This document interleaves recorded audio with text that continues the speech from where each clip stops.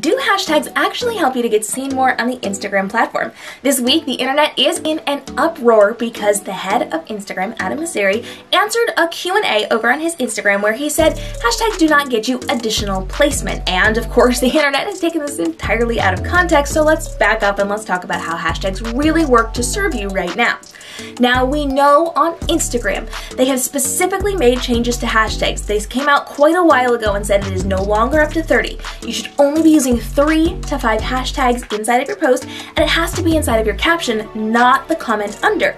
If you put it in the comment under, it will not be indexed in Discover, which means people will not be able to find you when you are going through and browsing different hashtags or different topics. So, with that in mind, you can use 3 to 5, and you have to use it inside of your caption, and these are meant to categorize what you have inside of your content. It does not give you additional placement. So if you use it, it's not getting you extra views. It's teaching the algorithm how to understand what's inside of your content.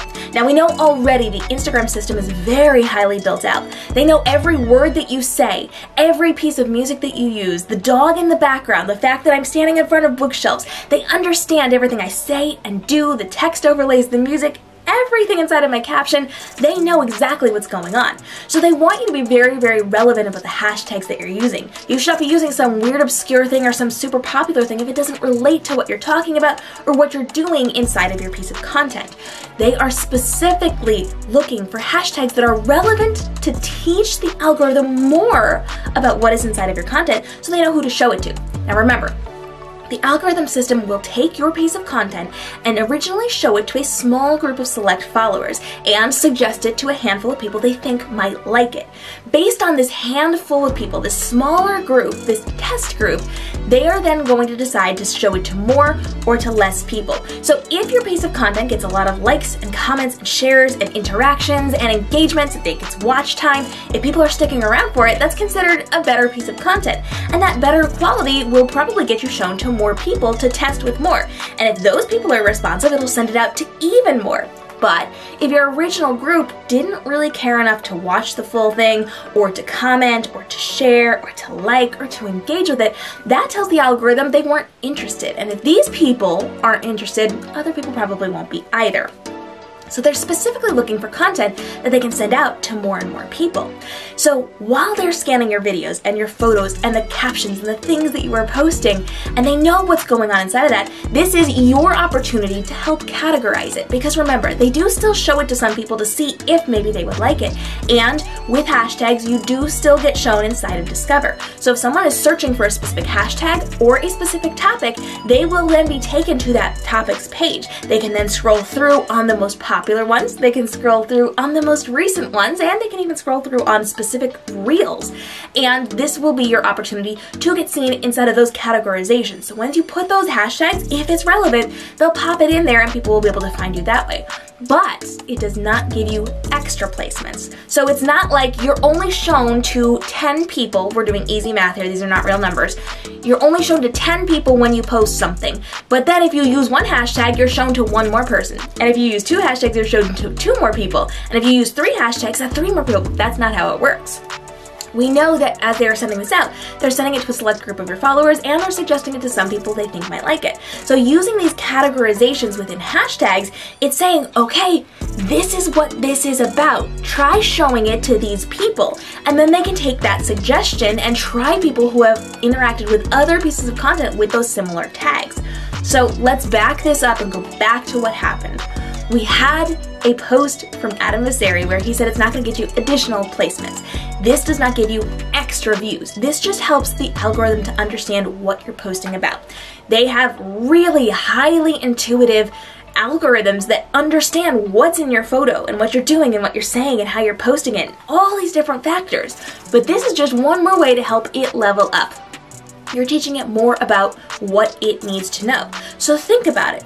If I'm standing and I'm speaking in a reel and I have got books behind me and I'm talking about my author life, because you guys know I'm an author as well, It understands that I'm probably doing book-related things, or I'm probably doing author-related things because of all the factors, the words that I'm saying, the text on the screen, the books behind me, maybe the books that I'm holding. It gets that.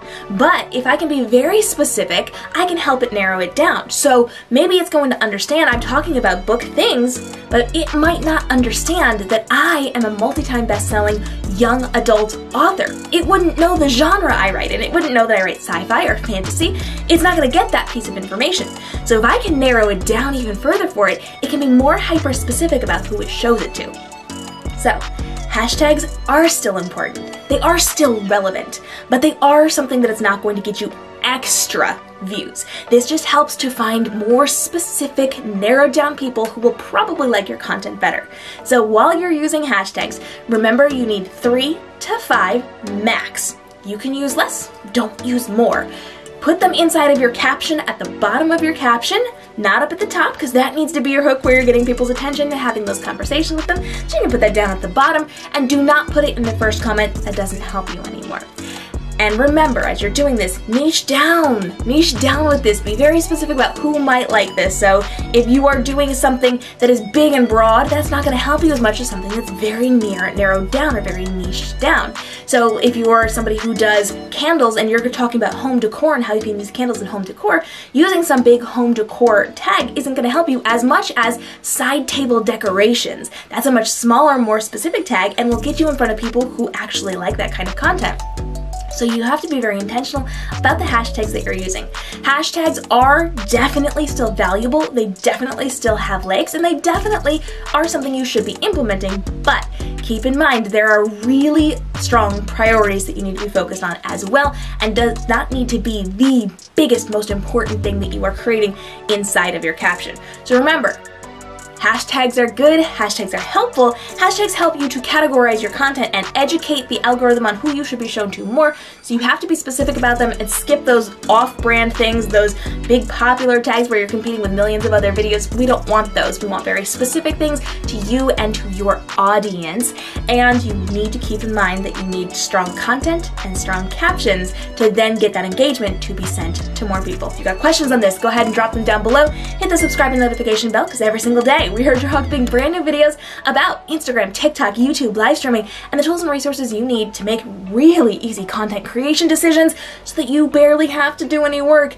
and get back to doing your actual job while still being present on social. I'll see you in the next video.